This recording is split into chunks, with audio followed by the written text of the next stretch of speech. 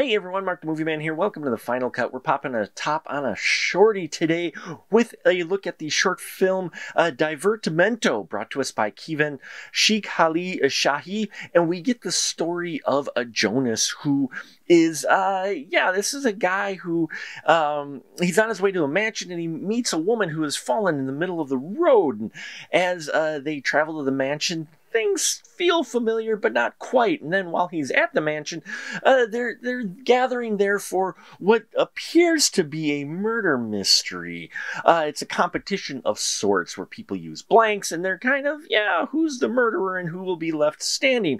Well, when he's accused of actually murdering someone, things take a surreal turn, and we soon see how, through flashbacks, what has led up to what is going on with Lucas at this point, which includes a very fatal misunderstanding.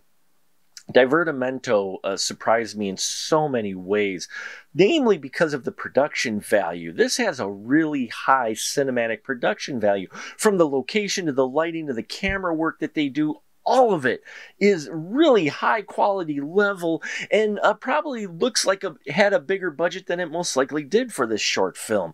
I loved how it was directed and kind of the misdirection that you get in this story, and yet how it plays out with jumping back and forth in time. It might be a little jarring at first, but as it moves forward, things get a lot more cohesive, and I liked that. I liked where you couldn't quite predict right away where this was going. Now, the woman who was in the road is played by Tori DeVetto, plays Kathy. I loved her performance in here as well. A great dynamic between her and the lead. And then we got Ola Rapace as Gustav. Great character, Gustav. Very scary individual, actually. And just played to the hilt in just the way you want it. And Goetz Otto plays Klaus Kessler, who another great character in here that I just was intrigued by. I was intrigued by this whole story, really.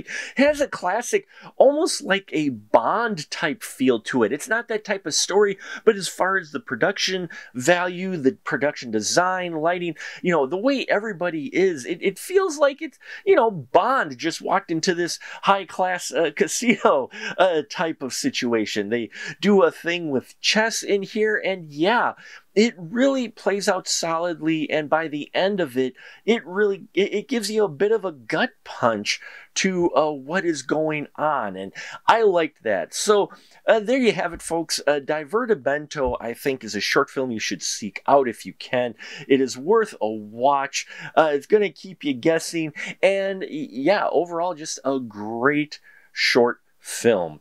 And there you have it. Thank you so much for watching. Please check out our Patreon if you haven't already. Like and subscribe, and bells and whistles, all that here, so you don't miss all the great content we got coming up. I thank you for your support. As always, remember, keep that ticket stub.